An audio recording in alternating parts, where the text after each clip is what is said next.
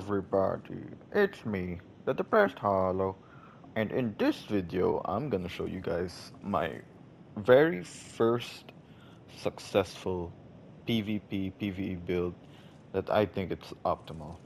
And by the way, what I'm gonna show you is not really final, for I'm only soul level 100. So if you plan on copying this build to meta level 120, you can change some aspects of my stats. Feel free to do that. And yeah, so let's get right into it. So here are my stats, and mind you, um, this is without great runes. This is just normal with the Source Seal Talisman effect. So if you take a closer look, it's obvious I am purely strength, vigor, and endurance. Now, um, I added 1 point only to dexterity and mind, so that way I can be a bit more flexible in some scenarios. And yeah, this is my stats. Let's go on with our equipment. Yes, this is my equipment. I have my heavy giant crusher, which is your main your main weapon, and the the objective of this build is to delete a player as fast and as efficient as possible. And I'll show you guys how that's possible, because at plus 21 and 60 strength, this fucking weapon is dealing almost 850 AR. And mind you, if you put determination, it goes all the way up to 1357. But wait, it gets even better. I'll show you guys later how it gets better. So, moving on with our equipment, we also have our heavy broadsword plus 18. Now, I'm still trying to look for smithing stone shards, so this is subjective to change up to plus 21, and that's final. I do not want to upgrade max level because I don't want to end up losing uh, inactivity of players in the PvP aspect of the game. So why do I have a sword? Well, great hammers in general, they are really slow.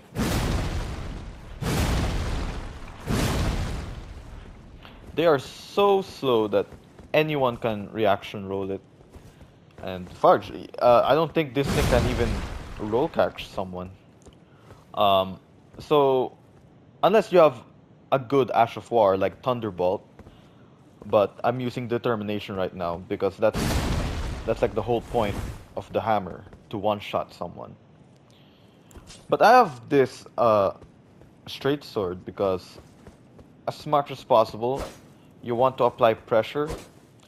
So let's say you're gonna hit someone and then boom, he's like a tick of health left, a tick worth of health left.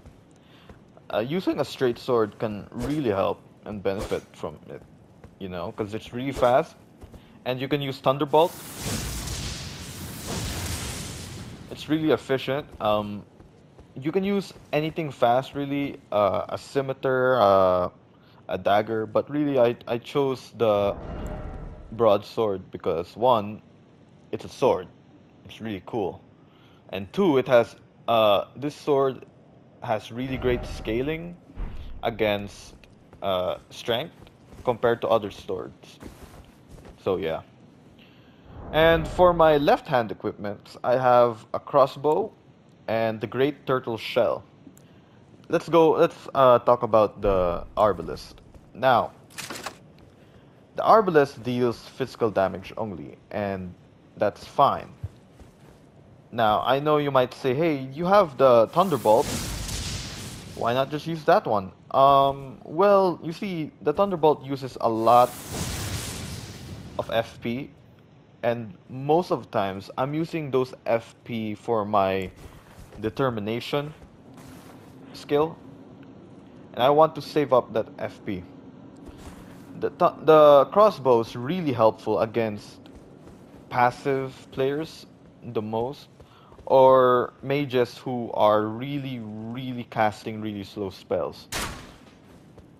Most of times, the mages or the dexterity users, the dex fags. Oh, I don't think I should use that word. I'm sorry.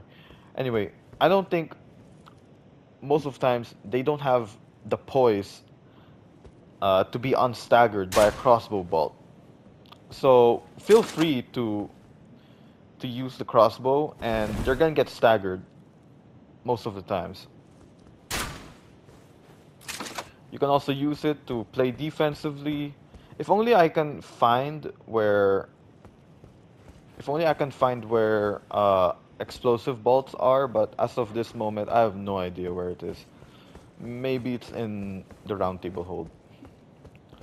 So for the next equipment is the turtle shield.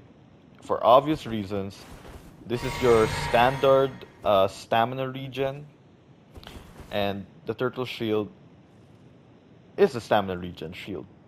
It's also pretty alright at plus 18. You have guard boost, which is pretty dope.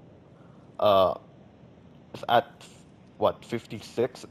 That's honestly okay for small weapons like katanas, straight swords, daggers. But I don't recommend blocking heavy weapons with the shield. If I were you, just go to a higher defensive shield, and that would be way better. So yeah, use this block with only, for only small weapons. And I choose parry because if you get one successful parry, you're gonna one-shot that guy. Like 9 times out of 10, that guy won't be alive after the parry.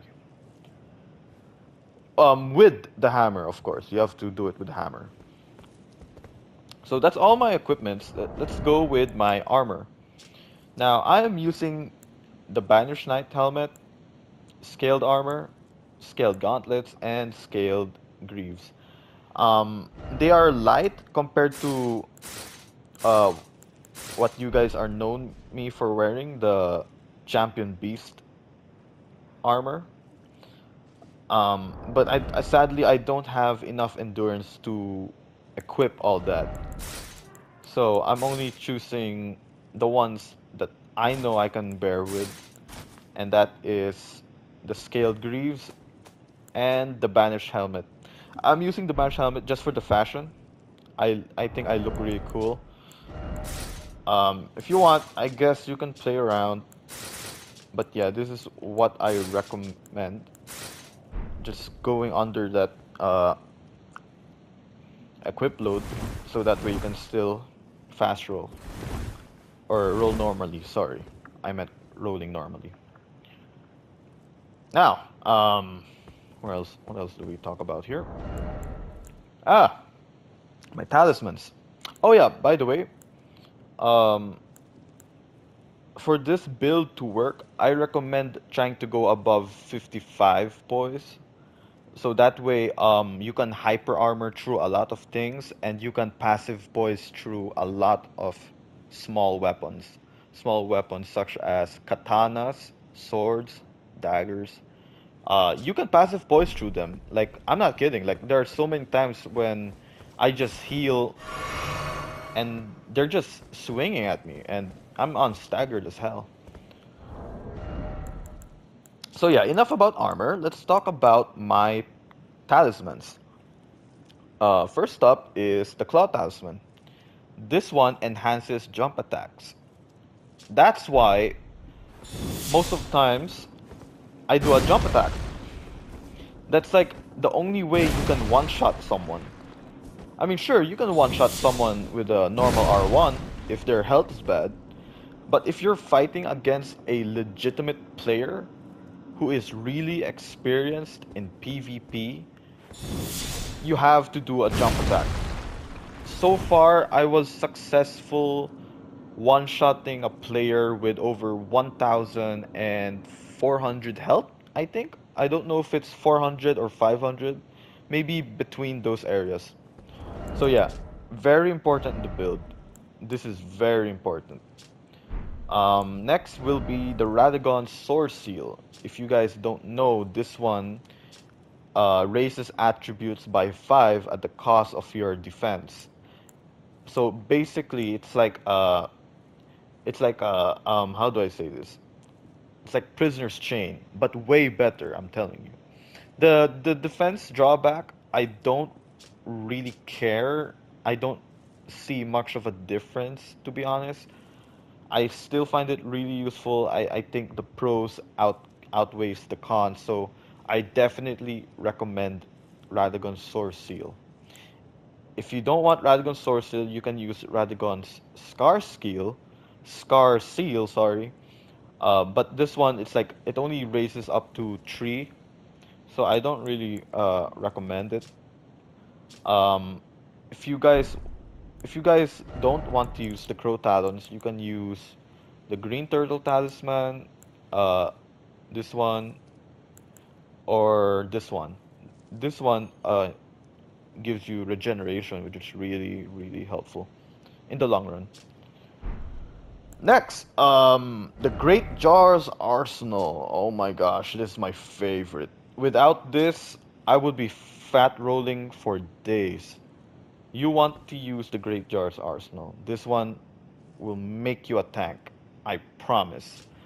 Like if I use a different weapon, like let's say a Zweihander, I can probably equip the Bull Goat's armor. Oh, I'm still fat rolling it. The Bull Goat's armor. But this all thanks to the Great Jars Arsenal. So yeah, if you guys are wondering where can you find the the Arsenal Jar Talisman, you can find it here in Kaled at the arena over here. I forgot how you get over there. If I remember correctly, you have to travel in what's that name? In the Eternal City. And once you travel to the end, there's like a elevator and it's gonna bring you up here to this gray site, and there you can just ride your horse all the way to the arena. So, um, we still have more to talk about. Where is it?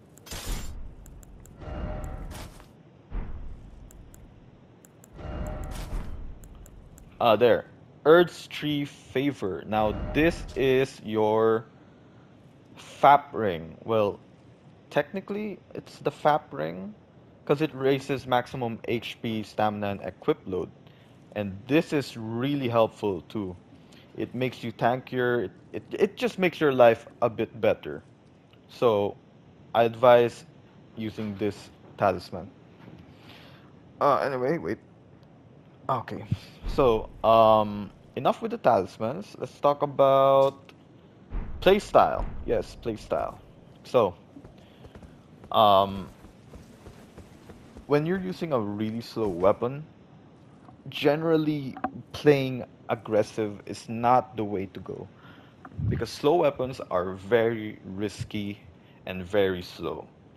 Um, every time I play um, aggressively with heavy weapons such as this one, I find myself getting backstabbed all the time.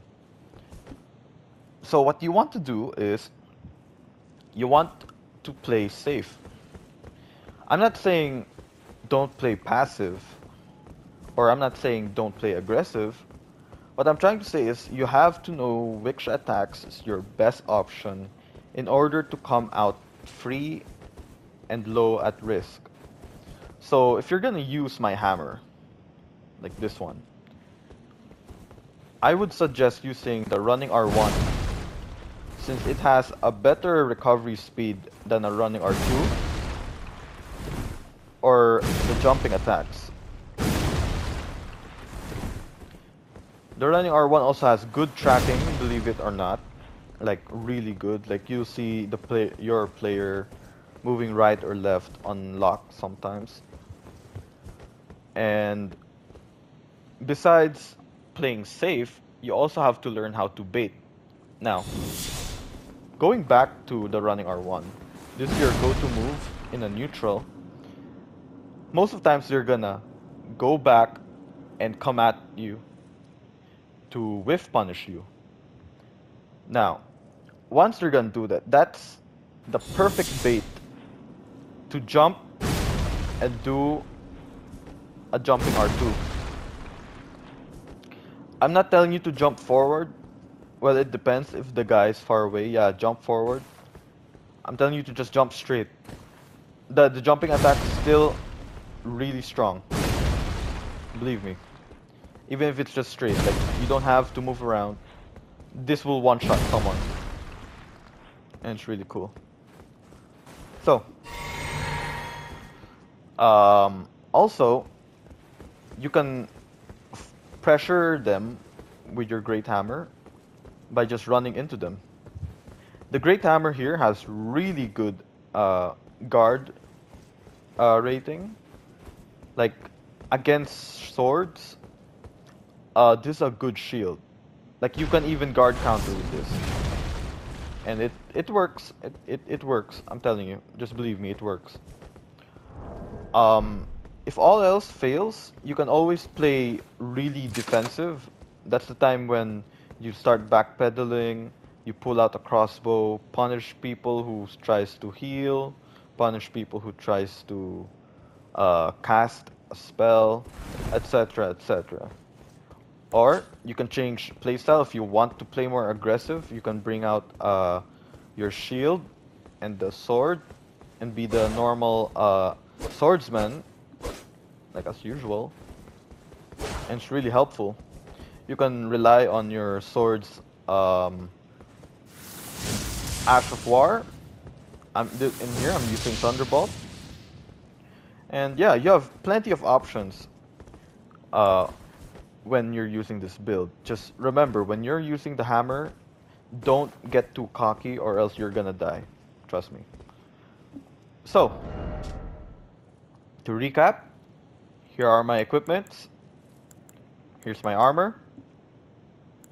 Here's my talismans. And here are my stats. Oh, if you guys are wondering what my stats look like without Radagon's Source Seal, here it is. I'm soul level 100. And yeah, that's really it, to be honest. So, I think that's gonna be all for today's video.